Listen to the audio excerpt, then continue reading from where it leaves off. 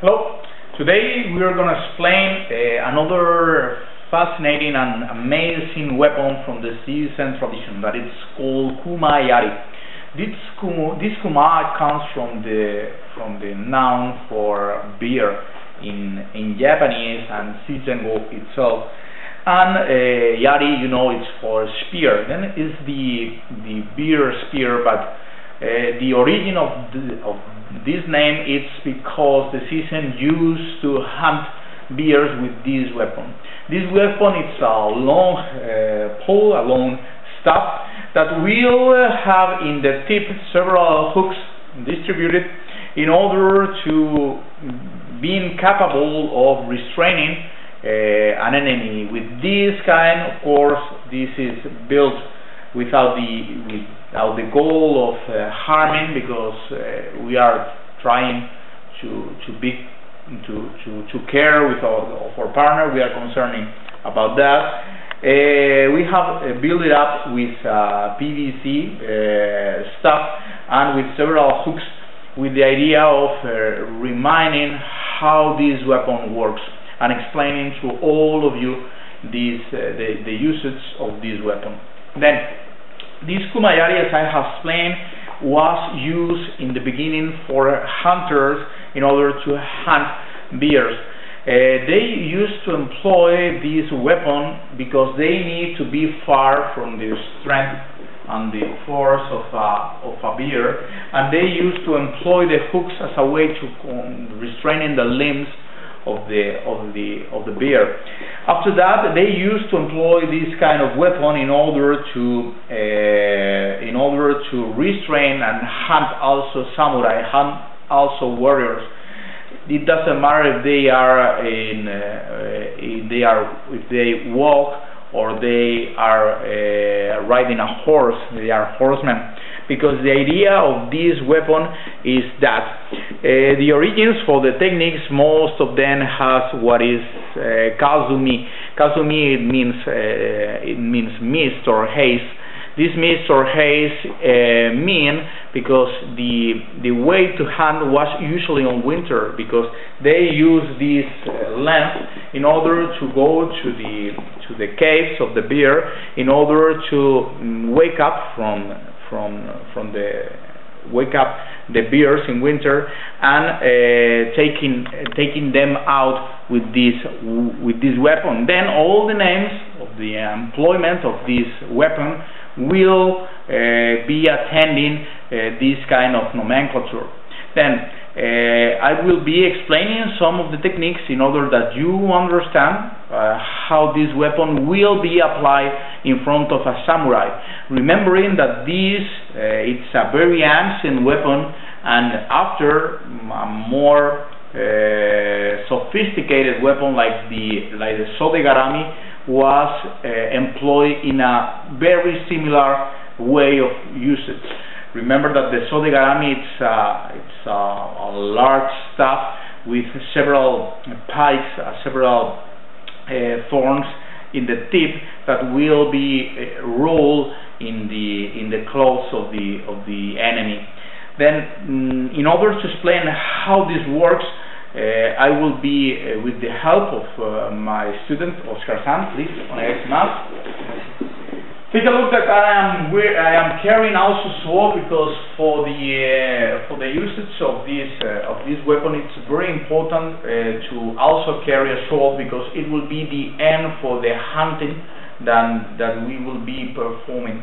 The first technique that we will apply is what is called oka.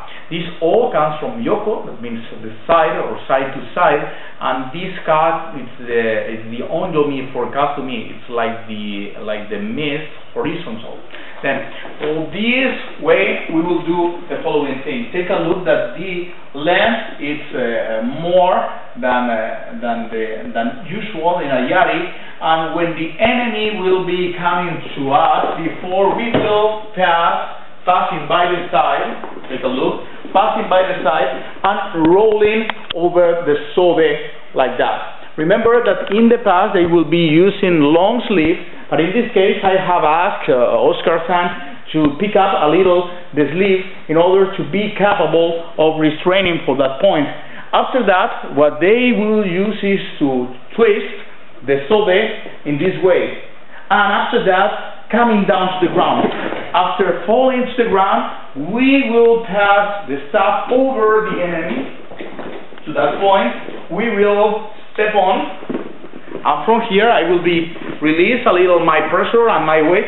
From here I will take out the sword and will be capable of killing the enemy with this control that we are controlling the scapular weight, and also of that I could cut. And this was one of the applications of this kind of attack. The next method to apply is what is called ikikau. Ikikau means to come and go. It's like entering and after returning with a violent movement that will restrain the enemy. In this case, we will be catching also the sode, or also we could go for the lapo, for the eri.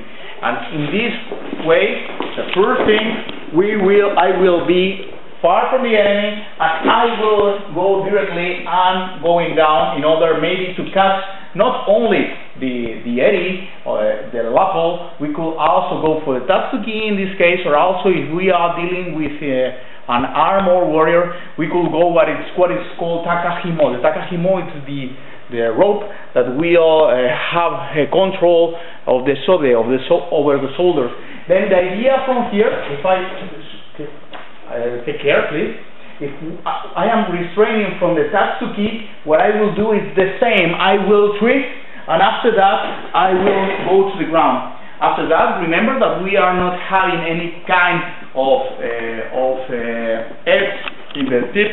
Then from here we will pass to the other side, and from here I will step on. I will be taking care of my partner, and of course taking out my sword in order to end.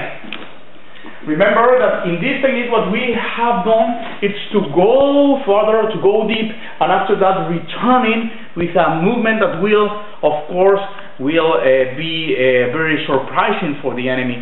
Remember that these kind of techniques, especially for the season weaponry, will be used on situations, on circumstances that will be hard to see what is happening, especially on evening fighting, or also in dark fighting, that will be difficult to expect something, and the surprise has a very relevant effect on the enemy. Then for the next one is the following. It's called what is called sayu-ka. Sayu is from left to right, and ka is from ka to ni. It's the same from the first technique. What we will do here is the following. I will try to go for the hakama, in this case for the one ashi in one side, and he will retreat. He will get away. He will notice what is happening and will take out the leg backward. After that, I will go with the second movement here. The idea here, taking the hakama, is twisting one more time and going to the ground. After that, I don't have space right now, because the idea is to pass over the body in order to control completely the trunk, but I will do it on the waist in order to watch how to apply that. Anyway, we are also pressing on the calf. We are pressing here, and it's a very powerful pressure. And from here, of course, we could take out and cut. This kind of cut is a bigger difference on the sodegarami. Sodegarami used to employ several opponents in order to catch the enemy, and other one will be piercing, will be striking the enemy in order to end. In this case, this main strategy is to employ this weapon in addition with a sword.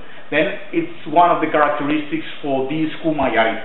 I will help here Oscar-san to take out the knot on the hakama, okay? And let's go to another one. This is what is called ashi, but we could go also for real ashi. It will be the same, but not only catching this leg. it will be also for catching the both legs. And from here, rolling around and taking control of both legs. This is what is called Ryo-ashi. The last one that we will explain today is what is called Yo-ka. Yo comes from ue, that is over, and ka comes from kasumi one more time, that is for the mist or haze.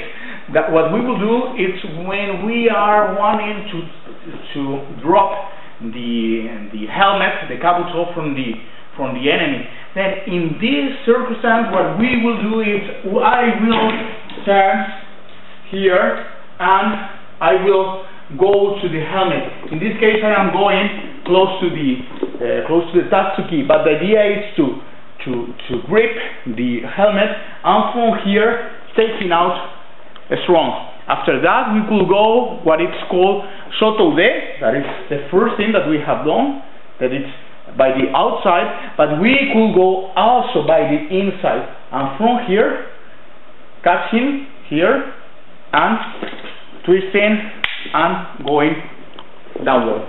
Okay, that this is the next possibility that we could offer.